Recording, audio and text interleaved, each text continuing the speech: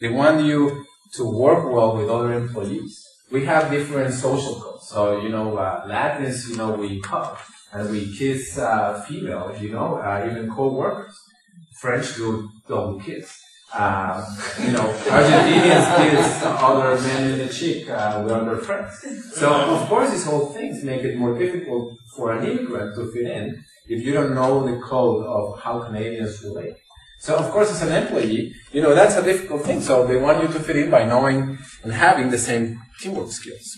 Of course, we need to communicate, and sometimes fluency in English is a big opportunity for us who have just gotten here, We might know the grammar very well, but when it's time to talk, and, especially when you feel passionate about an idea, and you want to express it, and you want to say it in a boardroom, we are lost for words, and, it's more difficult. So, of course, they want you to fit in by knowing the language and be able to communicate effectively. And also the cultural context. I had some experiences with this. Probably some of you have seen a wine by Wayne Gretzky. And for those of you who don't know who Wayne Gretzky is, he is like the biggest star in Canada. He is a hockey player, right? And he's like a god, right? I didn't know who Wayne Gretzky was. So when the supplier called me and said, we want to launch a wine from Wayne Gretzky, I said, like, who? And the guy was like insulted, right? Because like, what do you mean you don't know who was Wayne Gretzky? So I said, go to WayneGretzky.com and call me back. I didn't know.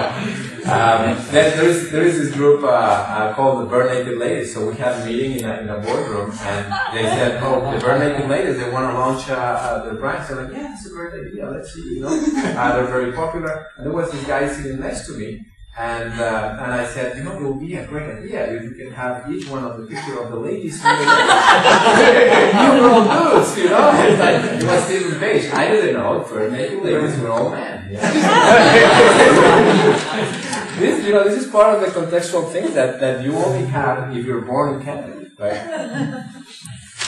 So, these are all good reasons for asking immigrants to have Canadian experience, right? But what about the idea, as the minister pointed out, of looking at things for the first time and approach problems with an open, right? What about, I've never seen the way a monopoly works. So when I come from a different place, I can have ideas that nobody has ever thought about, or that they're probably discounted initially because, that's not the way we do things here, because we have experience seeing other things working in other parts of the world where we're from.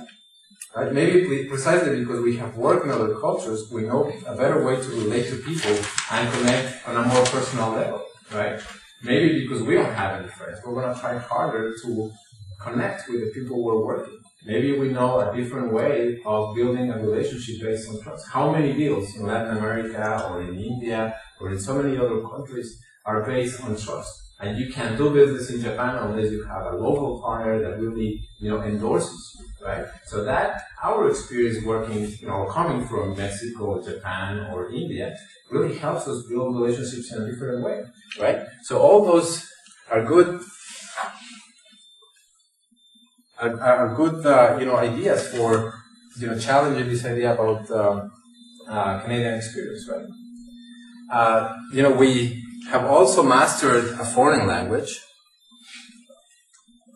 So, of course, you have to know English, and that's, you have to learn English, and, having a sexy accent is cool, but you also have to know, how to speak and how to communicate effectively, and that speaks for yourself.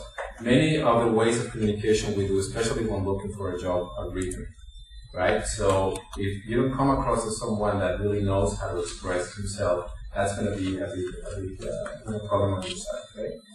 So the fact that we understand Canadian culture means that we're also becoming Canadian. And don't be afraid to become Canadian. I mean, that's why we're here.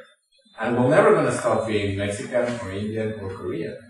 Actually, I will never stop liking tequila and mariachis and all the things that I grew up with. But still, I'm becoming Canadian, right? And now I know who Wayne Gretzky is and who the particular is. And I have all these experiences that actually have enriched my life. But now I have been able to fit in. And more importantly, when someone that has worked with me sees an immigrant, sending his resume, he's going to say, well, immigrants are not so bad. Look at this guy Santos, does a very good job. So, it's important for us not only to improve our chances of, you know, progressing in this country, but also for the guys that are coming behind us, right?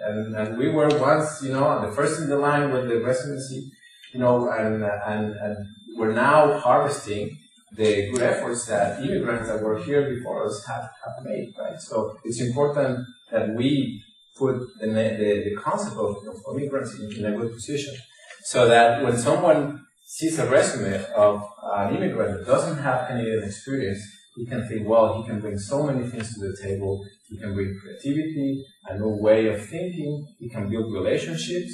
You know, they all, you know pretty well English, and they little by little will understand the country. So, you know, my message in conclusion is just adapt and integrate and fit in the country, become Canadian, don't be afraid. And this is a wonderful country, and you'll see the results. Thank you.